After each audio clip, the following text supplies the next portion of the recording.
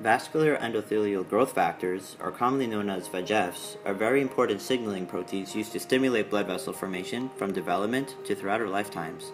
VEGFs are dynamic signaling proteins that promote the processes of vasculogenesis and angiogenesis, which is the creation of new vessels from pre-existing ones. This signaling plays a major role in embryonic development and also plays a significant role in exercise recovery. Typically, these signaling proteins bind to a specific VEGF receptor, which then elicit a cellular response of vessel formation. The VEGF protein consists of four known subgroup families, VEGFs A, B, C, and D. The VEGF class that seems to have the most interest with regards to medical research is the VEGF-A class, as it is thought to be the primary class that promotes systemic primary blood vessel development. The protein was discovered in the mid-1970s by Dr. Harold Dvorak. VEGF-A was initially discovered with the name vascular permeability factor, or VPF, as it was thought that it was the only blood cell promoting factor at the time. Dvorak postulated that a permeability factor allows for the tumor cells to become hyperpermeable despite numerous amounts of fibrin that exists. He then purified the protein and used antibodies on rodent tumors. As a result, he found blocked accumulation of fluid, which explains the permeability function of what is now known as VEGF. With this discovery, the purified VEGF-A protein was found to be a dimeric 4-peptide chain glycoprotein, specifically a subcategory of cysteine-not platelet-derived growth factors. Being that it is a cysteine-not protein, the sulfide bonds are present to hold together the beta strands of each peptide chain. 4 alpha helices are also present in the combined quaternary structure. The protein itself is encoded by the VEGF-A gene, which undergoes alternative splicing in such a manner to yield strikingly contrasting properties and expression patterns among other VEGF-A proteins. This result may explain the several microangiogenic functions VEGF-A can take on depending on its splice pattern. The discrete functions identified were to increase endothelial cell migration, to increase permeability of these blood vessels, and to increase endothelial production and proliferation to systemically provide angiogenesis throughout the body. As far as the mechanism goes for VEGF binding, VEGF-A can bind to either of the corresponding receptors, VEGFR1 or 2, located on the surface of endothelial cells. However, VEGF-A most commonly binds to the VEGFR2 receptor to stimulate vessel growth. The other receptor, VEGFR3, is specific to another class of VEGF, and it is thought the pathway upon binding to that receptor stimulates proliferation of lymphatic cells. All of these receptors are tyrosine kinase receptors, which cause dimerization and activation by transphosphorylation.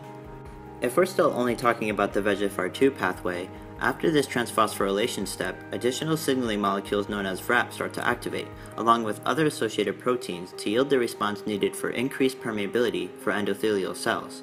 Another cellular response designated by the signaling pathway is the activation of PLC-gamma. This is because activation of the PLC-gamma results in an increase in calcium levels in the cell, leading to the activation of protein kinase C. This cascade leads to an increase in cellular proliferation of endothelial cells. The NCK signaling molecules are also particularly phosphorylated, leading to activation of MAP kinase, which then moves to the nucleus of the cell and takes part in nuclear signaling. Once in the nucleus, MAP kinase activates various transcription factors and ultimately plays a role in actin organization. Another significant component of the pathway is the activation of SHB, which then proceeds with associated proteins for cellular adhesion of these endothelial cells. Through the cascade, other growth factors such as Ephrin B2 allow for formation of these endothelial cells to form mature blood vessels. As briefly mentioned, it turns out that it is just the VEGFR2 receptor where the signaling activation pathway occurs for normal angiogenesis, despite both VEGFR1 and VEGFR2 being tyrosine kinase receptors. So that brings the question, what is the significance of VEGFR1? One explanation is that in some cases VEGFR1 can act as a decoy receptor in order to limit excessive binding to VEGFR2, and this in fact happens in the case of embryonic development.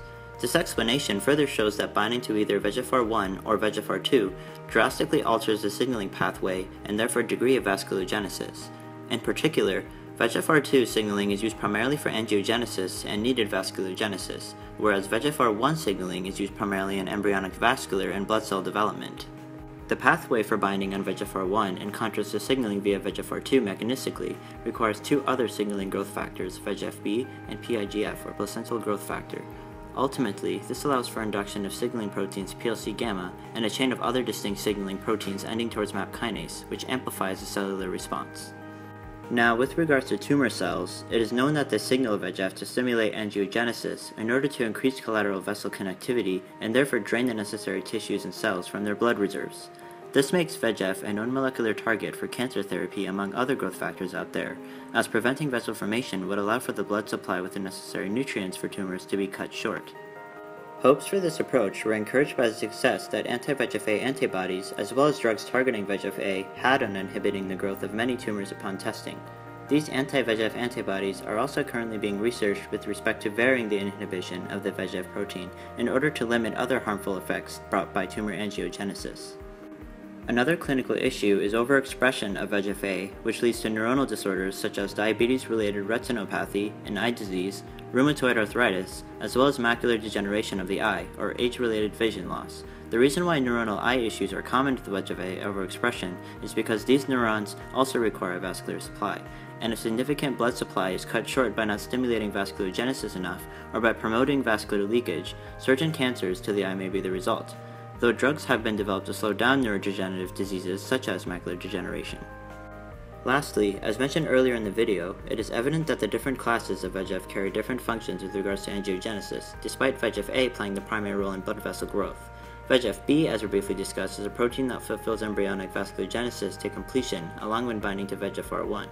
VEGF-C was found to uniquely contribute to lymphogenesis, as it binds to the VEGFR3 receptor, and VEGF-D plays a role in pulmonary angiogenesis through binding to the VEGFR3 receptor as well. Most interestingly, there are also two other recent classes that are currently being researched upon, VEGF-E and VEGF-F. It is thought that they are encoded by viruses, and for the case of VEGF-F, it may be so that some of these proteins are encoded from snake venom. If this were to be the case, it would be very interesting to see what role these proteins should have should they be used for future drug development, in combination with the current research with VEGF-A.